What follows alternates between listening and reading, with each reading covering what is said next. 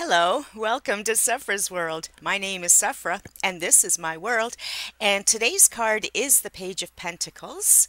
And Pentacles can represent spiritual ideas as well as financial ideas, and they also represent the earth signs.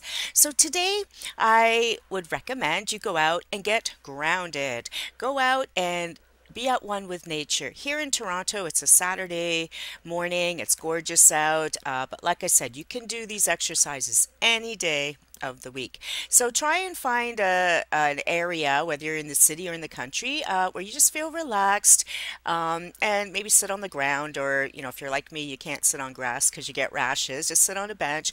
For, Plant your feet firmly on the ground. Maybe you're by a lake or a river, or maybe you're in a park where there's a fountain, and just sit and take some time to just reflect.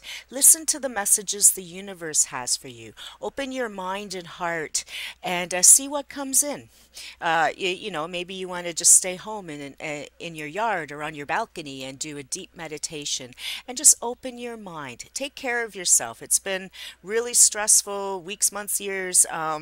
In the news, a lot of things happening all the time. So just take some time out for yourself, even if it's only a couple of minutes, and just clear your mind and just be at one with the air, with the ground, with birds or animals or whatever's happening around you, and just imagine the stress dissipating, and open your heart and mind to new ideas and new ways of seeing the world and being in the world.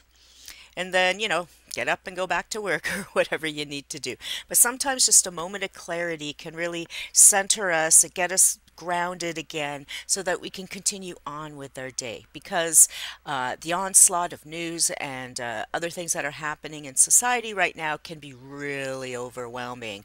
So you know what? It is a Saturday. I know some people like me, we do have to work, but also there are times where we don't have to work. So make sure you take some time to yourself and just sit and be quiet and still and listen to whatever your spiritual idea is, if you believe in God or Jesus or Buddha or whatever, angels, whatever speaks to you. You don't have to call anything.